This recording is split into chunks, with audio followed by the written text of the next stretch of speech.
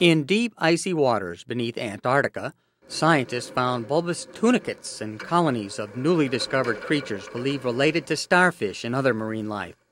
Elsewhere in the world's oceans, they have recently discovered a new species of blind lobster, giant bacteria, and a variety of underwater life forms new to science. It's all part of a research effort called the Census of Marine Life. There are about 2,000 scientists worldwide involved. I think just about every country is involved in some way. It started in 2000, and it will go to 2010. Bob Gagosian of the Consortium for Ocean Leadership in Washington, D.C. helps manage the project. Everywhere they've gone, they've found new things, because we've totally, the ocean basically is unexplored from the point of view of marine organisms.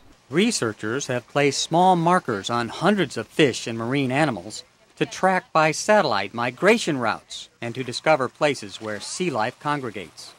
According to Ron Odor, a senior scientist with the Census for Marine Life, knowledge of life on the ocean floor is especially limited. 90% of all of the information we have is from the top 100 meters of the ocean. And he says the seafloor is, on average, at a depth of 4,000 meters.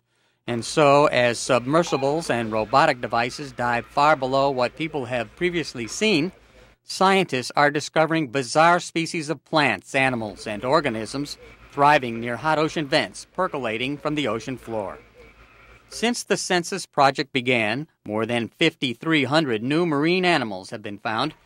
Ocean researchers say they hope to catalog 230,000 species during the census, which some say is only a fraction of all the creatures living in the sea. Paul Sisco, VOA News.